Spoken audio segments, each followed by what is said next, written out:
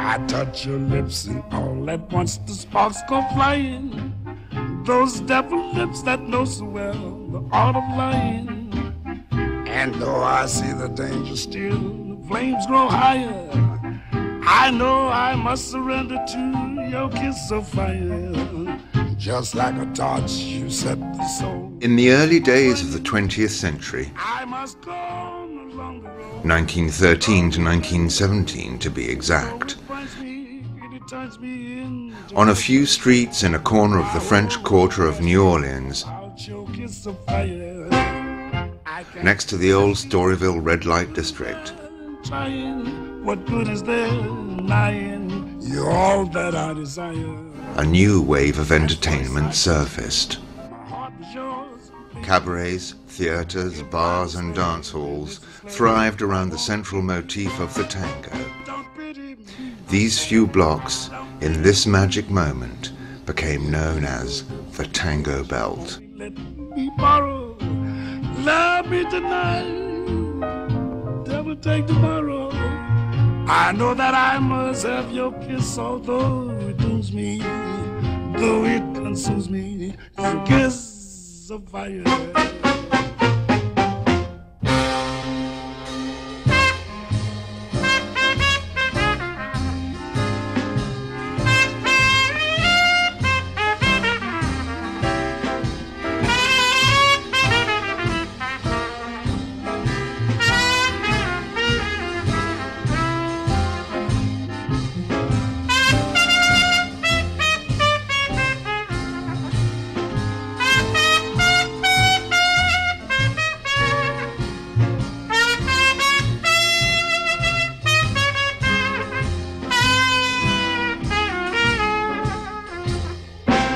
I can't resist you. What good is there in trying? What good is there denying? You're all that I desire.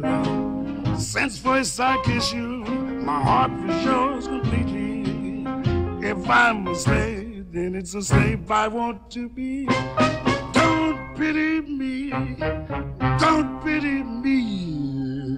Give me your lips, the lips you only let me borrow. Love me tonight, let the devil take tomorrow. I know that I must have your kiss, although it dooms me, though it consumes me. The kiss of fire.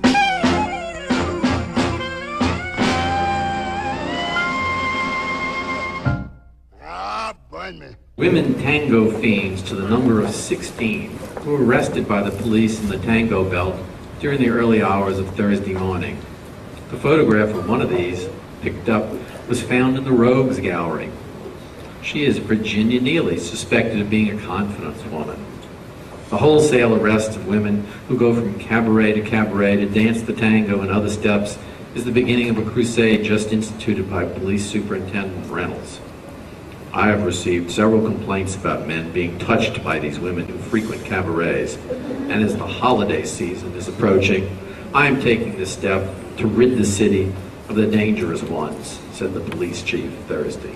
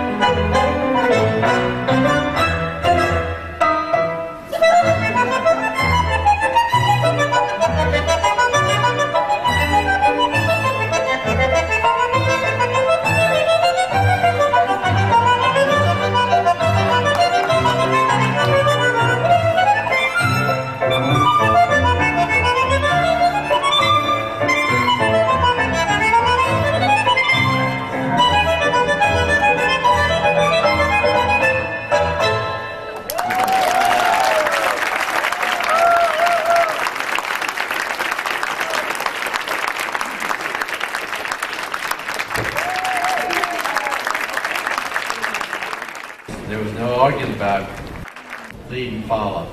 They lead you into temptation. You followed them to their den, if you had a taste for the expensive. How much? Well, if you had to ask, you couldn't tango your way into these fiends' arms. So you see, this joint spared no expense to bring its clients, customers, the finest entertainment. Some liked it raggy, as in ragtime, and others liked it hot, as in the tango. This is the Black Orchid, a place known for presenting some saucy tango entertainment.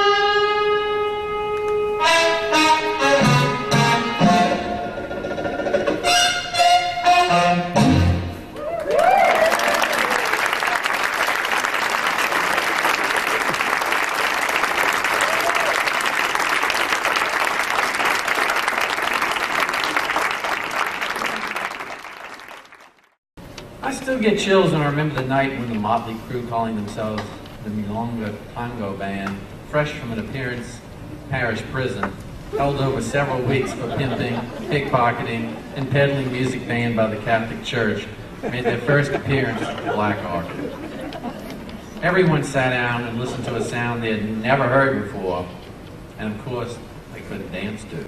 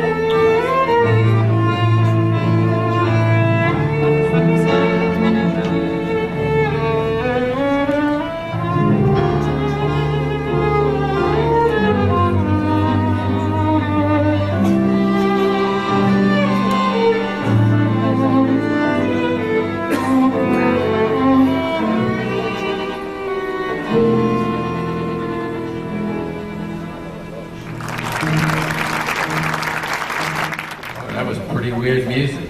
Very foreign, lascivious, sassy, even a little jazzy.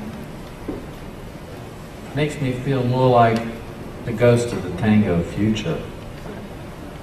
I sure don't recognize that tune or even that sound. What on earth was that? I guess it really was the music of the tango future. And we even had some of the big headliners like Sophie Tucker and even Sarah Bernhardt. They were really great. Talk about characters. One night an immigrant from Genoa named Coco Lici, after a few bottles of red wine, stepped onto the bandstand feeling like a tenor, and unbeknownst to him, gave the band that famous name they became to be known as, Orquesta Milonga.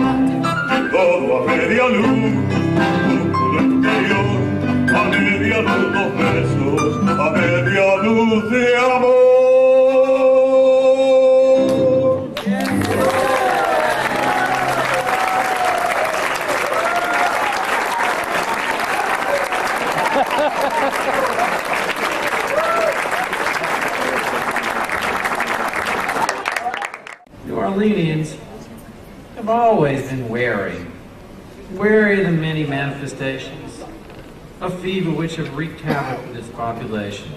But the tango fever was a different story. Hot and sassy dancers began to crowd the dance floor of the Black Orchid. Visitors came from as far away places as North and South America, like Francesco and Loretta, who were on break from their dance engagement at Farbach's Cafe on Royal in Iberville. Then there was the Canadian Menace, the lady from Buenos Aires, to match wits with the locals like El Guapo and La Pipa, Milonguita and Milongon, and, of course, Norma Wallace, the First Lady of the Tangobelt and stellar citizen of New Orleans. as a couple of the ladies on Canal Street have been known to call the famous next to last madam. She must have left her hubby Pete Herman home tonight, because she's out on the town with her young boy toy, El Turco.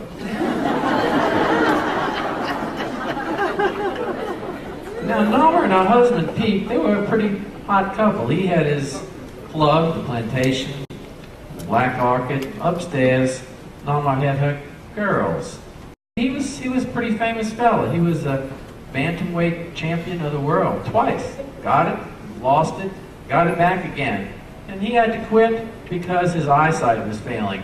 I guess Norma, she probably thought that was a pretty good thing because he couldn't really keep track of her and really see what she was doing. He doesn't dance. So, he couldn't really see everything she did.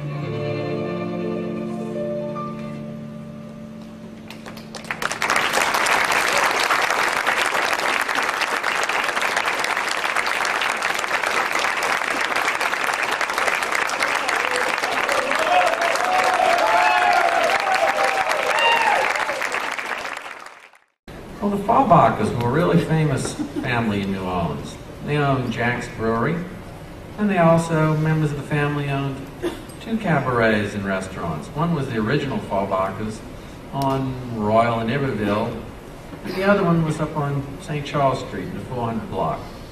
And when tango came to New Orleans, they started sort of having a fight about it. The one up on St. Charles, kind of the snooty uptowners, they said, no tango and no dancing in our place. And ads in the newspaper. So the other Farbachers, they said, we don't mind the tango. In fact, we really like it. So they started advertising the tango. And they brought our next dance team, Francesco and Loretta, to dance for the audiences that the original Farbachers.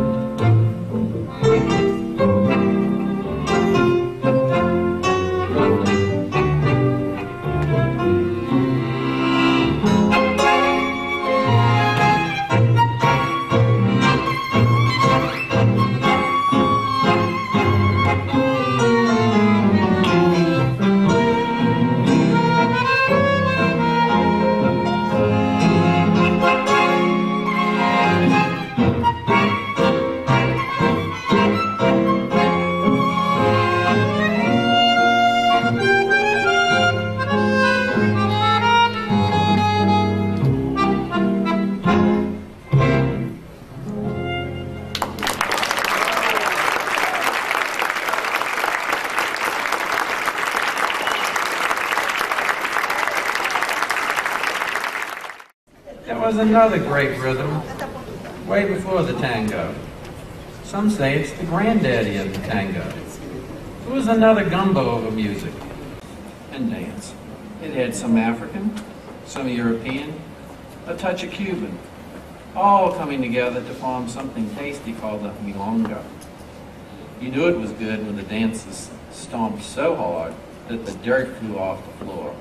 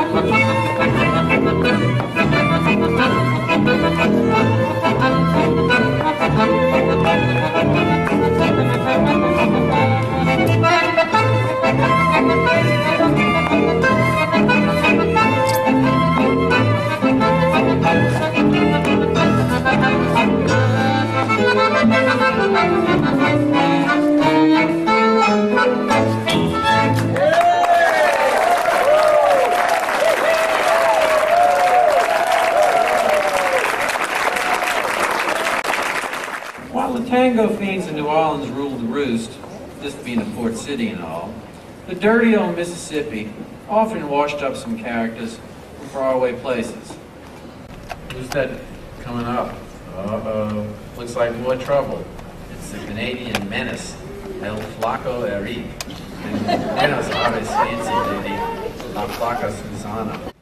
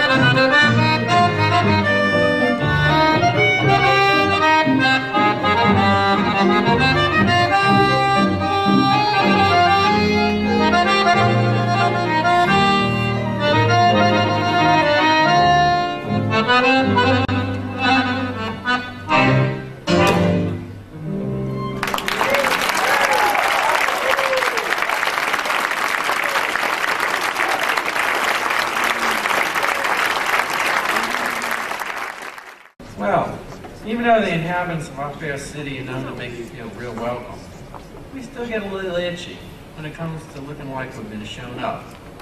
So no Canadian pancake and a fancy from Buenos Aires is going to have the last word. Here come the king and the queen of the Tangobelt. Ladies and gentlemen, Tango Man and his dancing butterfly, La Mariposa.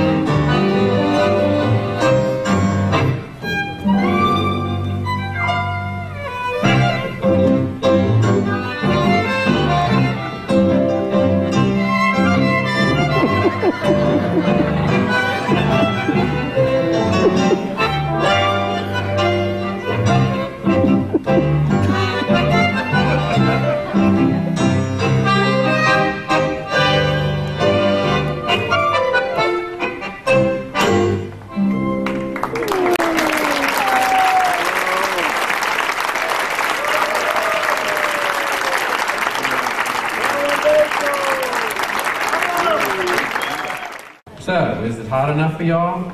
Well, hang on, because as the night goes on, things get hotter. The liquor is flowing, the band is inciting a riot on the floor, the tango fiends are on the prowl. This joint could get busted right open.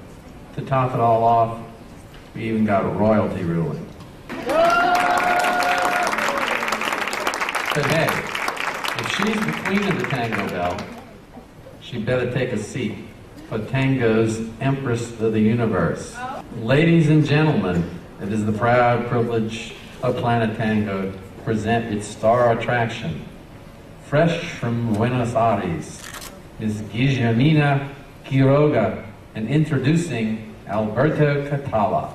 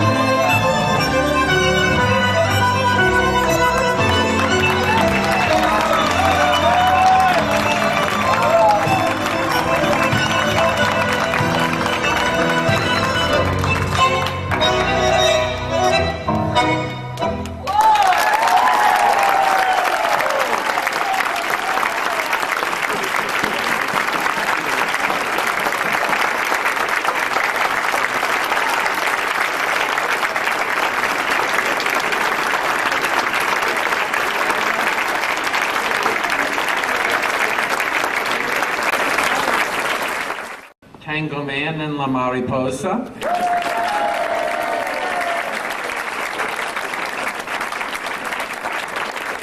And now we've got Guillermina and Alberto.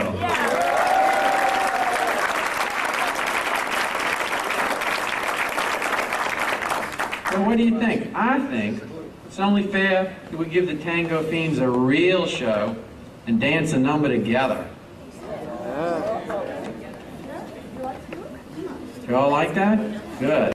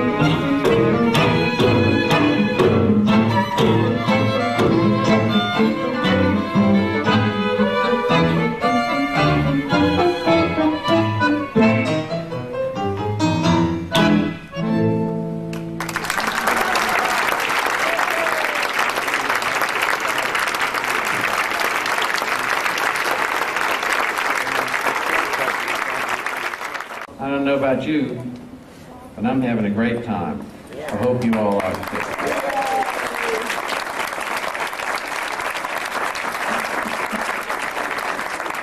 I'm the voice of the tango past, and sometime the voice of the tango present, the tango future.